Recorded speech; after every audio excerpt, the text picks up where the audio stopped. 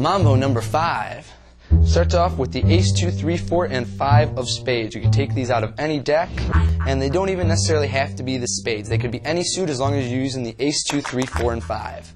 Start off with the ace of spades. We're going to take that ace of spades, give it a little squeeze and just a little rub, and it goes right through my pocket. It actually penetrates the material. Don't take my word for it, Kevin. Go ahead, jump in there for me. No. I was just kidding, dude. I just like you as a friend, for real.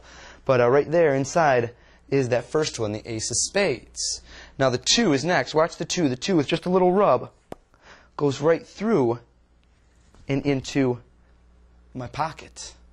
The 3 is next. Now you know what? You're very amazed by the ace and the 2. I'm going to let you in on the secret on how the 3 works, okay, how this actually happens.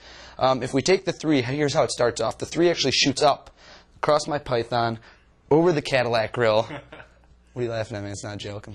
That hurts. No, seriously. And then it runs right down into my pocket, okay? So watch this closely. Just a little snap. And right there in my pocket is that 3 of spades. That leaves us with the 4 and the 5 to go. Watch the 4. The 4 is going to go with just a little shake in the air. And just like so, into my pocket, there is the 4. As for the 5 with just a little squeeze, is gone. I hit it so hard that it didn't even go into my pocket. It went through my pocket, through my body, and out to the back.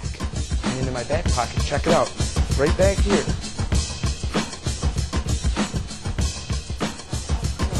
There it is, that 5 of spades. That's Mambo number 5.